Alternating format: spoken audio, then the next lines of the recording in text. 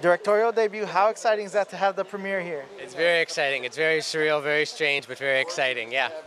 And then working alongside your friend, Mr. McDermott. How's that? Someone like Dermot Mulroney is a legend, you know, and then we have Dermot, and then we have the younger Owen Teague and Brianna Chu and Winona Ryder, of course, and it's a very strange series of events that brought us here together, but I'm feeling very lucky.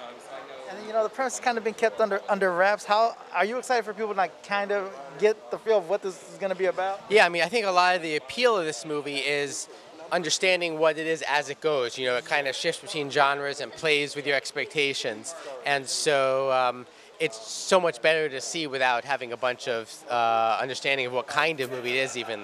So I'm really excited to see it with an audience, because I've seen it, of course, a million thousand times, so it's all extremely boring to me, but to them, hopefully, it'll be exciting. And so, of course, on the thing of double booking, have you ever had any bad experiences? Well, so the house that it's actually filmed in is my cabin that I fixed up with my friends, and I rent out sometimes with Airbnb, and so it's always been a fear of mine to accidentally double book it. So I tried to channel that kind of real estate terror into a movie. So we'll see.